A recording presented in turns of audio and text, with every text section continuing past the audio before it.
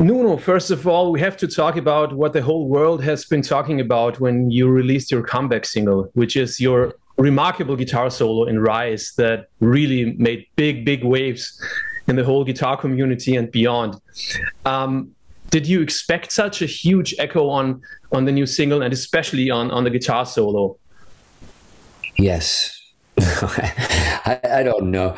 You know what? It's a big surprise to me, and it was a pleasant surprise. It's, as a guitar player, or anything we do in an album, or the song, the solo, the melody, it's on an album for a reason. You go for blood, you passionate, you go in, and you hope the world.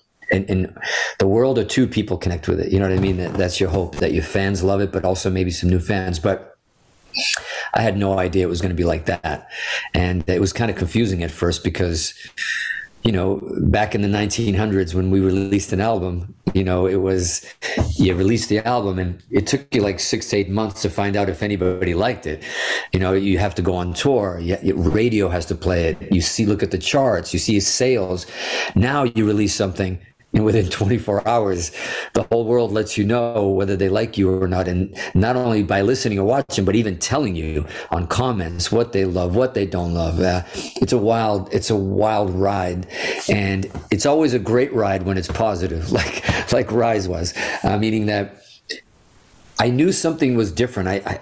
My phone was blowing up, like, from people I haven't heard of since like high school, like sort of like talking about the solo, talking about the song. But even more importantly, there was peers of mine, heroes of mine that were reaching out to me and saying crazy things, like, we know you could play, we know you could always play, but you just raised the bar. This is another level. And all these reaction videos that they do now, different teachers, different guitar things. So part of me was like, I've been doing these kind of solos for 40 years, I think, almost, and I don't know why this is so special right now. And why? I mean, look, it's a good solo, it's a decent song, but I started wondering, like, why? Why is it getting this reaction now? And you always record. Everything I do is you going for blood. You go all in. But I found what I thought was really interesting is that in this day and age, over the last maybe 10, maybe 15 years, more like 10, 15 years, how do we discover great guitar players? We discover them sitting on a couch or sitting in where you are, and they have these guitar setups and they play amazing things, technically.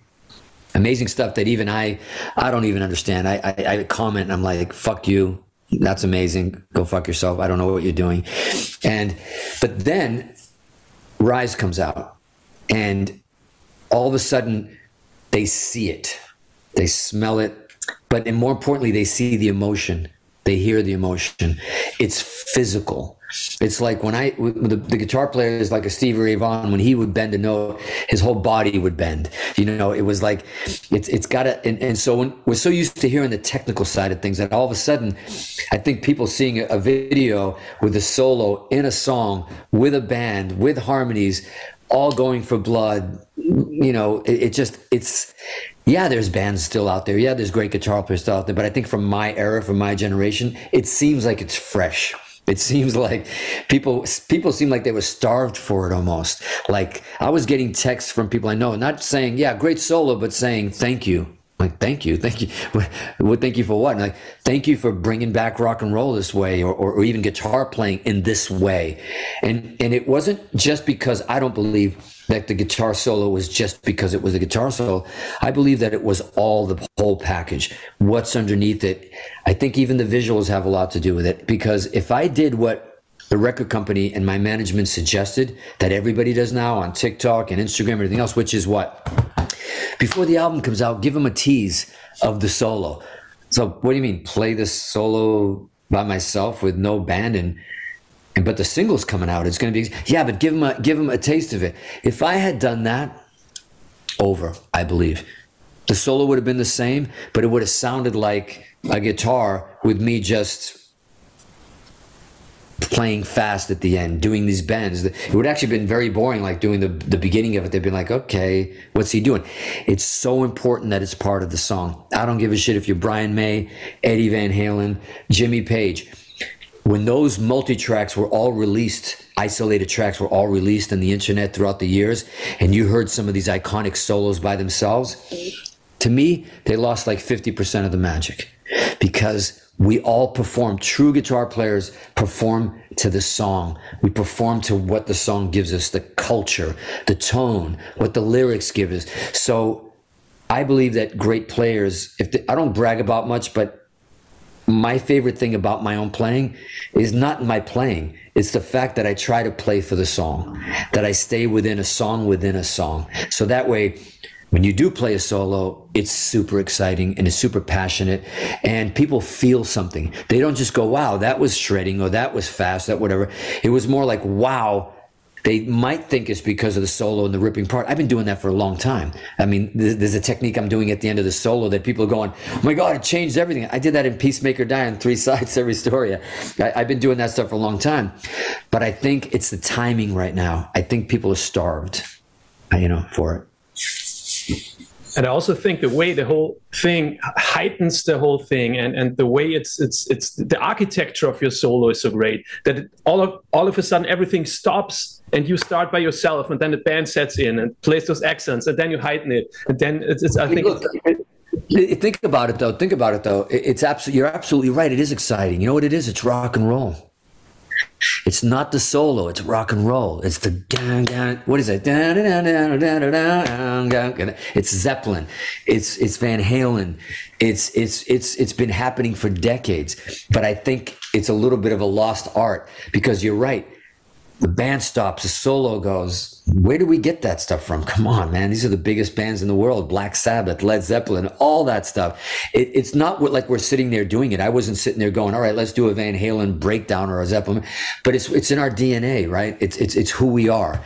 And I think it was just refreshing to hear the excitement of that approach. And I keep saying it, the culture of rock and roll, the mythology, right? It's the mythology of it. People always think it's the guitar playing and it's always the shredding. No, it is not.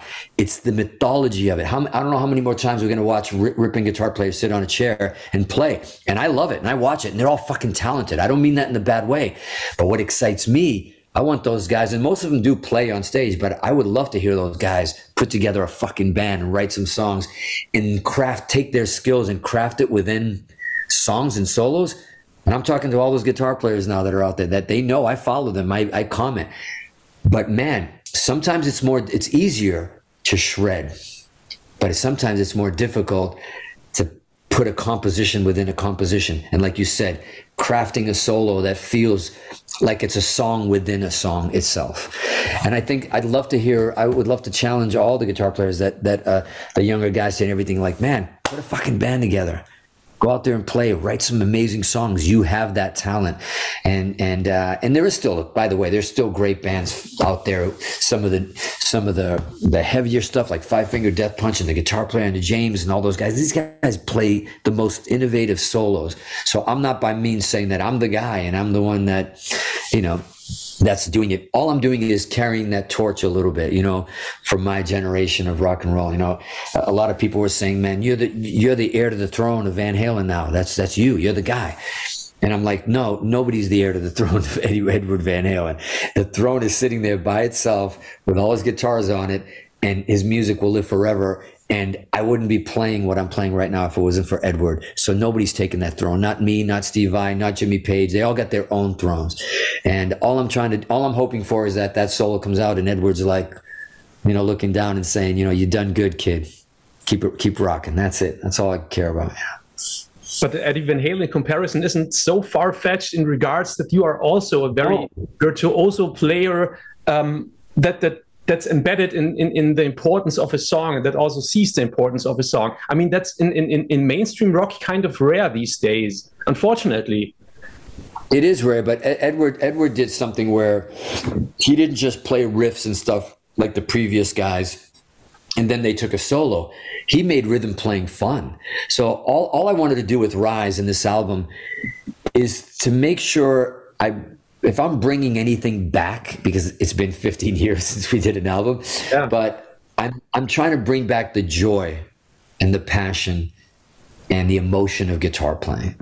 And I'm not trying to do it. I've always done it, but because it's been so long, I guess I'm trying to do it. You know, if there's anything I would say that I'm proud of, that all the reactions from Rise and the solo, is I can't wait till they hear the rest of it. First of all, if they love that, I don't even think it's the best song or the best solo on the album, in my opinion.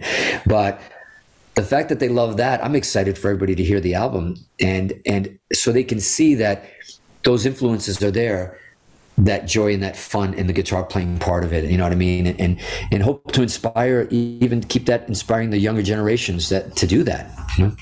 Yeah. I'm talking about 15 years. When did you realize it's time for a new Extreme record? When did you know it was time to come back and start working on new stuff? Well, we never thought about coming back, and we never thought about staying away. You know, you just organically, life goes on, and we were doing shows constantly. But, you know, other than the fact that I really secretly wanted to beat out Guns N' Roses' Chinese Democracy album, I wanted it to be the longest album ever made for Extreme. And I think we won. I think we won that award. But it wasn't that reason. It was, I said to Gary when I was, 19, 20, 21, that I said, I never want to release an album, a song, a solo, a melody that I don't absolutely love and am proud of. That I love it to the point that if Eddie Van Halen himself or Brian May or Freddie Mercury walked in the room, would I have the balls to play him that song? Yes, I would. I'd be like, hey, check this out. Confidently, not egotistically. So we were writing stuff. We could have had an album out in 2011, 2013, 2014, but the songs were good to me, but I didn't have that feeling of wanting to share it with the world, that excitement, that pride, that fun. And it wasn't until we wrote 3 or 4 songs on this album, it was like Rise, Banshee, #Rebel, Mask, Save Me, some of the rock, Thicker Than Blood, some of the rock stuff that made me go, okay, there it is. There's the foundation to the house we were looking for. Now let's build it with the classic Extreme stuff and left turns and right turns and all that stuff. But if you feel that little bit of pride that you used to when you were 12, like when you'd create something and you'd show your brother or show your best friend or another musician, if you get that feeling again, then it's time to put an album out. That's it. Is it true that Eddie was visiting you at the studio, but you didn't want to play him the stuff in the early stages of the record? He just came by. He was at lunch with Gary. I was actually recording the Rise solo. And I always tell people, do not bother me. Everybody knows in my band, do not ever go in the studio when Nuno's recording or doing his guitar. I like to be by myself, no assistant, no nothing. And Gary kept bothering me on my phone and kept ringing and ringing. And he's like, come downstairs to the front of the house. I'm like, no, I'm recording. And then I finally went downstairs. Thank you. And I finally went downstairs, and I was kind of upset that he was bothering me. And I opened the door and I come out, and he's out there with Edward out in front of my house. And I was like, okay, that's a good reason to interrupt my playing. And we talked, and he was playing a little bit of the Wolfie stuff in the car for Gary as well, his new album. And he also talked about Van Halen coming back, soon with the original band with Michael and touring. I was like, wow, that's incredible. And then of course he's like, so you guys recording? I'm like, yeah. He goes, well, I got to hear some stuff. I'm like, yeah, it's not done yet. And, and I regret it now. I mean, it wasn't ready, but I regret it because he never came back to listen to it for obvious reasons. He was sick and he passed away. And, it's sad that I never got to play him this stuff, but hopefully he's listening to it. He's listening to it. How's the working process for Extreme? What's the collaboration like in the band? How do you approach making a record like this? It's different. I mean, we don't all go together and camp out for 3 months in a studio somewhere. But we do it in spurts. We do 2 or 3 songs here and there in my studio here up at the house. And yeah, that's how we do it. And we write and we collaborate in person. We don't do anything via files and shit like that. It's always in the same room. And coming back to the Rise solo, or to any solo, but let's take the Rise solo as an example. As you said, it's a composition within a composition. So how do you approach composing a solo part like that within the framework of the song? For me, like I said, the most important thing you can do is the song, the melody, the lyrics, the tempo is a gift to the solo. And if people that are playing solos don't realize they're missing out on all these gifts, meaning it's telling you what it wants. It's telling you what the solo should be and what the energy of the solo is and what the tonality of it melodically, it's feeding it. It's there.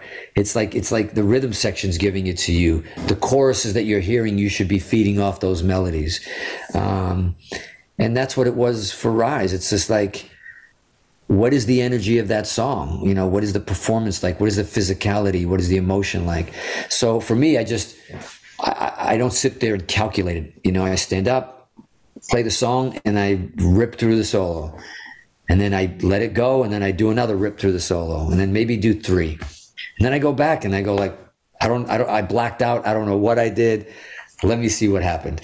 And then you'll find some incredible sections where you're like, oh, fuck, I like that but it's all spontaneous. Even if I combine them and put them together, oh, I like that section, this section, this section, they were all still done in the same spirit of that live take and that live feeling. So that's kind of like, you know, the painting that I try to do, you know? Mm-hmm. As an advice to younger guitar players or people who try to find their own voice, because you have such a distinct style since the early stages, this high energy in your face kind of playing, you know that it's you. How did you develop that? And what do you say, how could young guitar players develop their own voice? No matter what you do, no matter what your influences are, for me, like Van Halen, Brian May, Jimmy Page, Randy Rhoads, Al Di Meola, whatever, no matter what those influences are, you never want to be them. They're like tools and sounds and colors, right? Colors that you paint with. And you don't try to do it on purpose. That's the most important thing. They just come out after a while. But no matter what you do, no matter what influences you have, no matter what strings you use, no matter what guitar you use, no matter what amp you use, no matter what, you always have to play your personality. Be your personality. And you know, when you listen to a Brian May solo and you literally see him playing it, you see how he thinks, you see his body, you see his physicality, you see Brian May as a person, how he talks. Is he passionate when he talks? Is he quiet when he talks? You have to play your personality. It's in sports like that too. It's like football players, you know, you see a Cristiano Ronaldo, you see how he talks and how he's like, you know, and he's cocky and he's like that on the football field as well. You know, in American football, Tom Brady, you see his passion, how he plays. You have to be who you are. That way you will always be strong. There is no other you. Everybody can go like, oh, the Rise solo, I hear some Edward, I hear a little bit of this, I hear a little bit of that. But like you said now, it's you doing it though. It's you being you. It's because I allow myself to be myself selfishly. It has to be very selfish and very in a bubble. You cannot, young guitar players that are coming up, do all the work to be better. But once you become and you have all the tools, you have to write and create within your personality. If you're a softer guy, you're a softer guy. It's okay. If you're a harder guy, if you have multiple personality, different things, and we all have different emotions, but I think you have to play those emotions out. Be yourself, and it'll be all yours, you know? Mm-hmm. I mean, guitar players these days are flooded with information. I mean, I remember when I started out, I bought I had to go to a bookstore and buy a Steve Vai transcription book for a lot of money and maybe buy a VHS tape and look at his fingers, what he does. But these days you're overloaded with information. You can look at everything, you can learn everything. Do you think that makes it kind of more difficult for people to find their voice because copying is made a bit easier in some regards? And well, I do remember one thing. I remember when I was younger and somebody asked me this question, like, how do you develop your own thing? And I said, well, it's important that when I was learning a Jimmy Page riff off an album or a cassette or a CD, I was listening to it. And what I mean by that is I would hear it and then I'd pick up my guitar and I'd go and I'd play it. In my head, I believed I was playing it like him. I didn't have him teaching me. I didn't have anybody showing me. I didn't have a video showing exactly where he played it, what amp, what sound.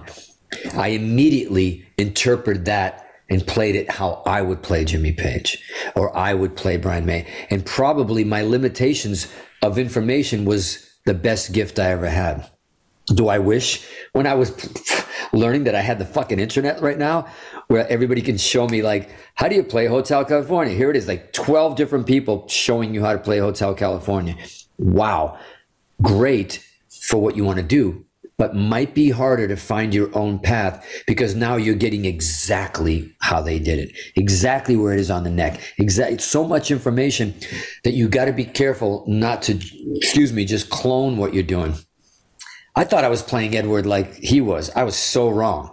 I was playing in a different part of the neck. I was playing different stuff. And when I saw him live or whatever and saw videos, I'm like, oh my God. But that gave me my own interpretation of Edward, you know? So the little inaccuracies between what you tried to do and what you actually did were formative for developing their own style. And I think so, because I think what it does, it forces you to be creative, not just copy. It forces you to think in, like, what sounds good to you? What sounds like Edward to you? You know, what's your version of Edward? You know, what's your version of Brian May? Instead of going, I know exactly how he played it, and I'm going to play it just like him. Mm. You know? We already talked about Rise, the first single. Now 2 more singles are coming out, 2 singles at the same time, which is Banshee and #Rebel. And I'd like to start off talking about Banshee, which to me it gives like a kind of old school Aerosmithy kind of vibe. Very, very riff oriented, really amazing song. Can you talk a bit about the song? I sure can. Don't worry, we have time. Yeah, I don't know if you saw the Banshee video or not this morning when it came out. But it's when you break down an Extreme song or any band song, I think your main ingredients are in all the songs. They're in all of them. It's literally like, you know, I think Zakk Wylde described it the best. It's like the ingredients of a soup, he says. You know, it's like you always, you can go song by song and you can say, oh, Rise, you know, and you're tasting the Rise soup, and it's like, wow, there's it's a strong amount of Metallica in there, you know, like the influences, and Pantera and Disturbed and all the heavier stuff that you guys really liked, you know, that kind of 4 on the floor. But yet I still taste a little bit of Van Halen in there, and there's a lighter side and a hint of this.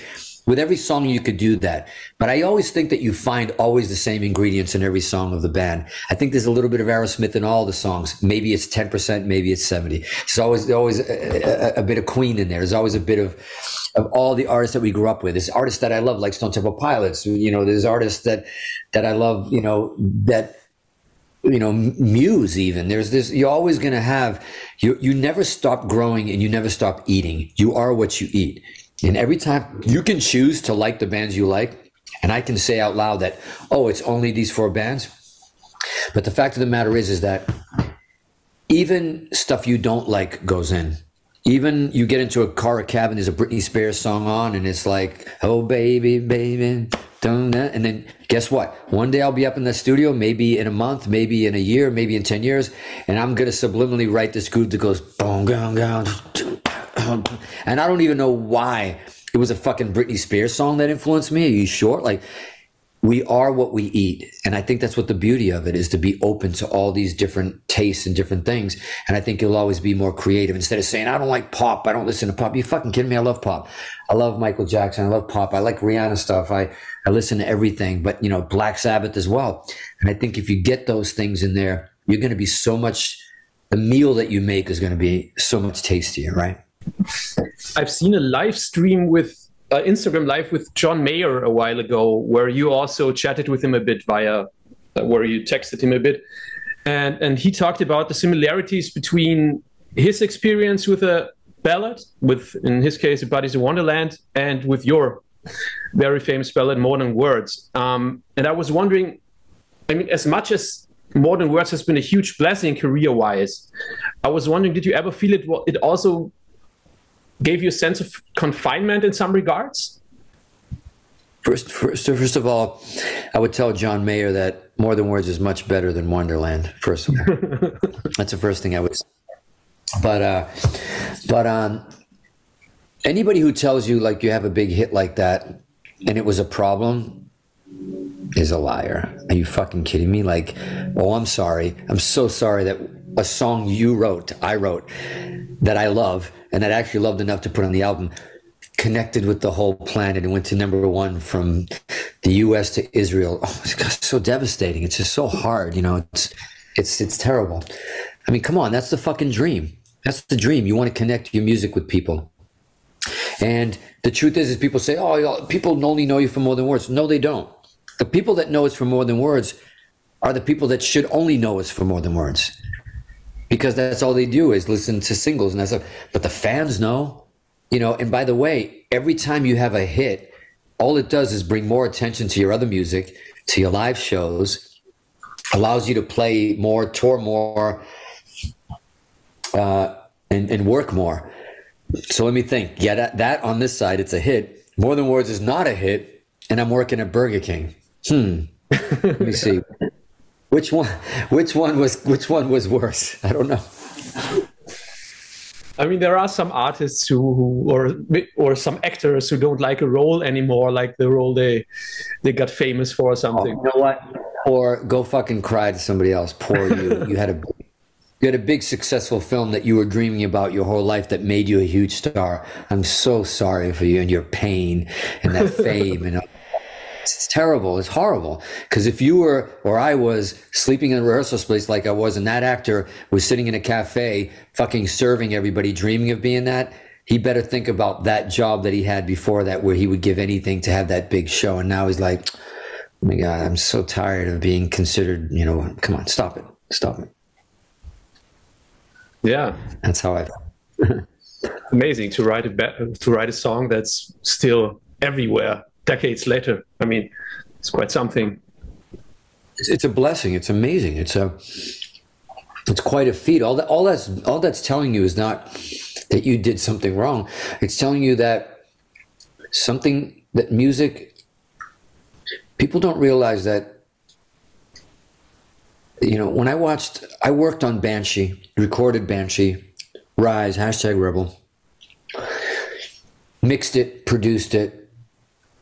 I directed the videos with a partner, with my company, AE. I edited the videos, colored the videos. The second I saw it today, when it was released on YouTube, it was no longer mine.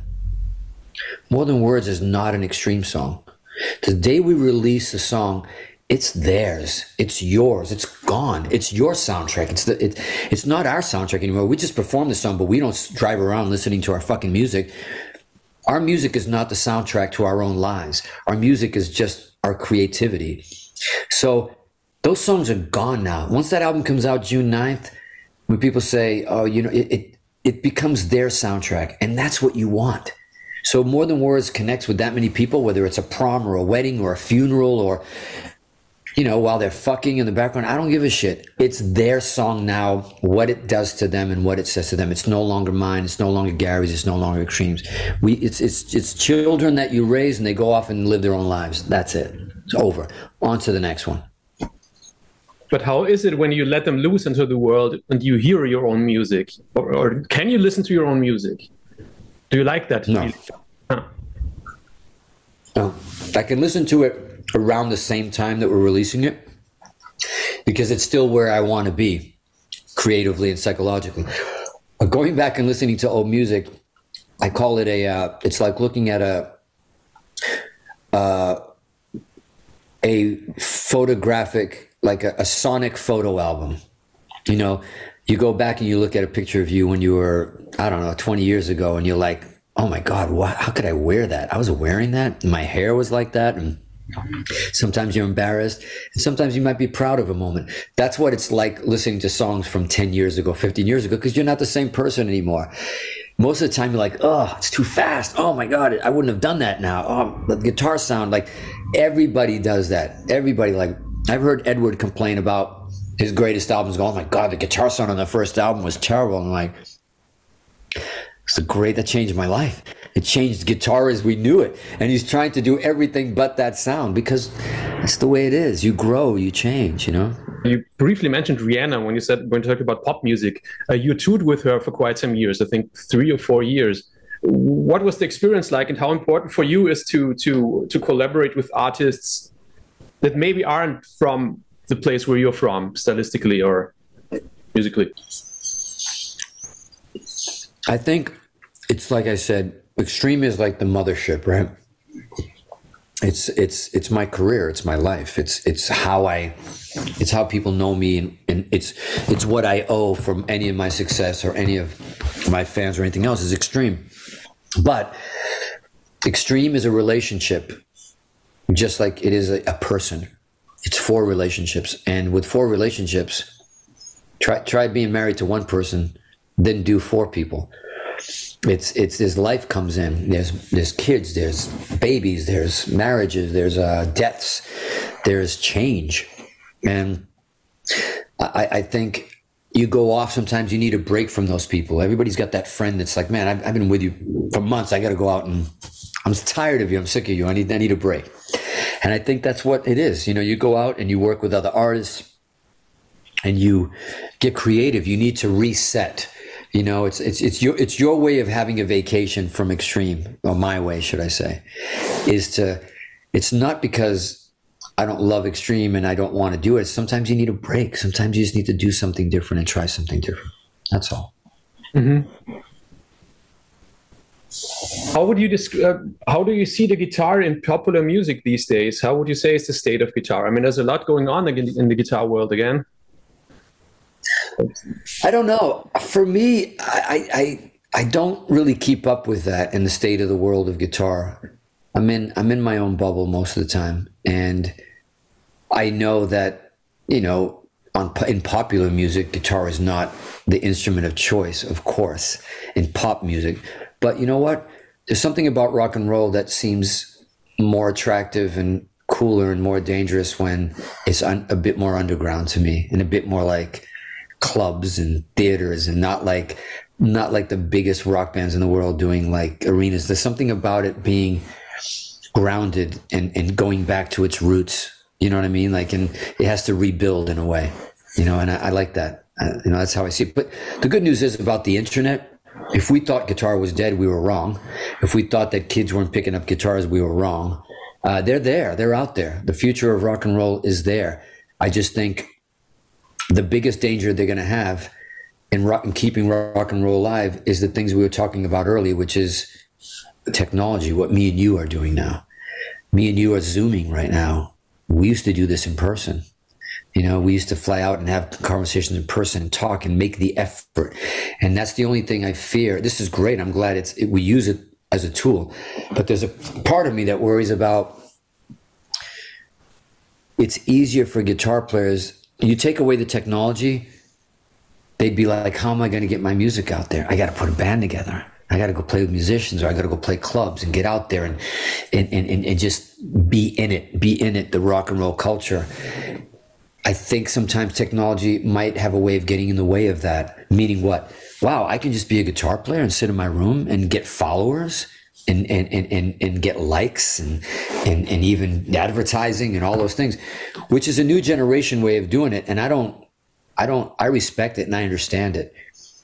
But I think for real rock and roll itself and guitar driven rock and roll, I just hope a lot of these players that would be in great bands and maybe be the new Led Zeppelins and the new Beatles and the future David Bowies, and, you know, I hope they get a chance to be born and not have technology get in the way of stopping that, if that makes any sense.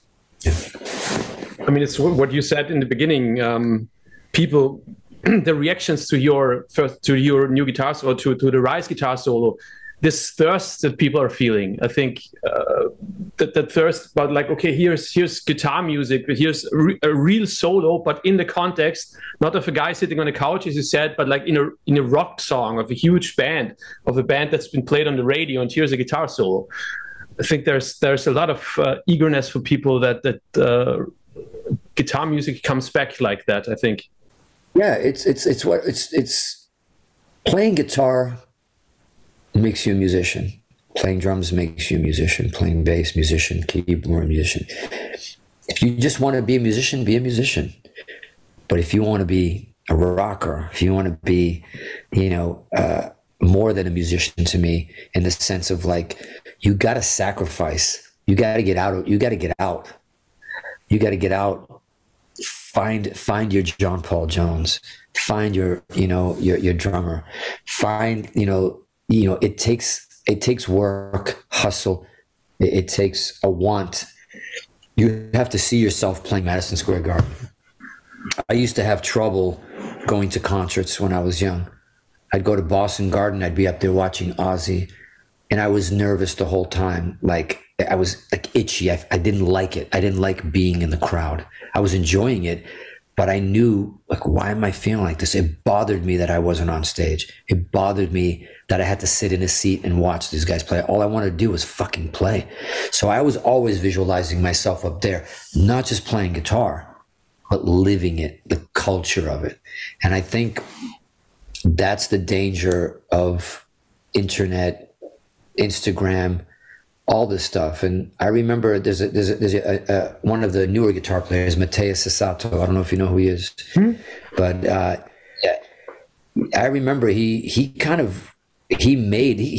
reached 1 million, more than I do or Extreme combined, like over 1 million followers just on Instagram, playing like when they were like, remember those 10-second pieces or 30-second pieces, because that's all you could do. He exploded in that world. And then I remember, because I know him a little bit, and then I remember he disappeared. I can't fucking do this anymore. He just shut down his account, went away, because he said to me, he announced it, and he said on the site, he goes, I don't want to be that guy only.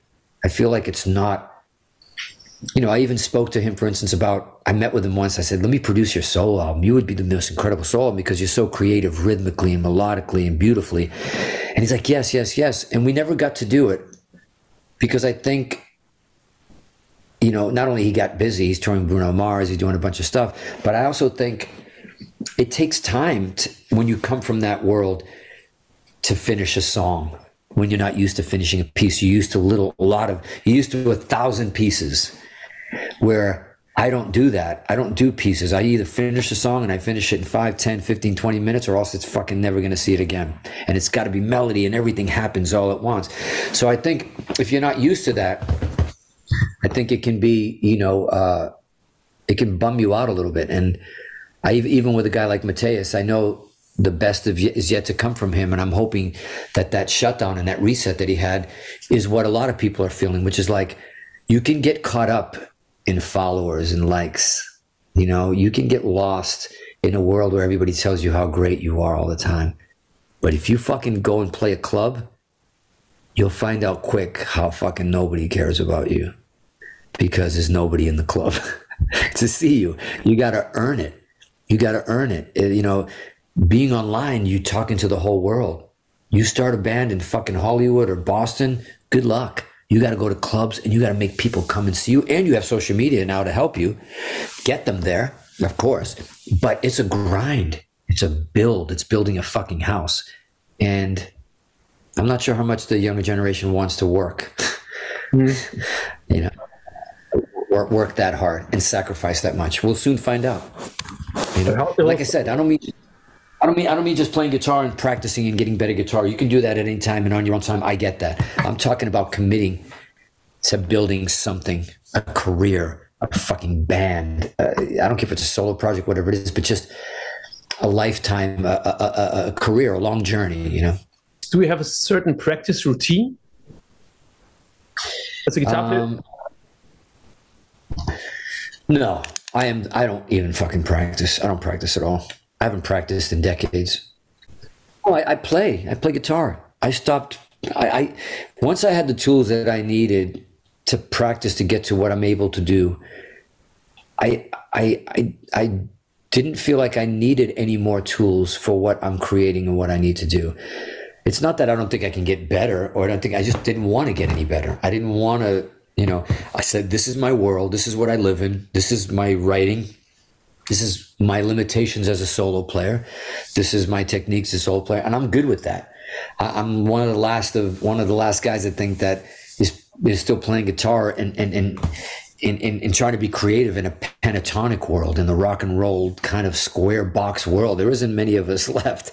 The stuff that we're hearing now, man, of the guitar players I'm doing now are mind blowing, and the fucking shit that they're doing, and all, you know, picking and all the fucking shit just, it makes me like, okay, I'm going to stick to my little toy that I'm working with over here. So I know my world and I know what it is. Of course, I practice when I'm prepping for a tour or before a show, warming. I don't practice. I warm up. I get in shape, right? Which is a form of practice, you know. Yeah. But I don't sit here all day trying to, like, I don't know, just trying to be a machine, you know. Well, then, thank you so much for taking the time. I really enjoyed talking to you. It was really a pleasure. Yes. And fantastic record. Same here, man. Thanks, man. Thank you, man. I really appreciate your time. Thank you so much, bro. I'll see you on the road.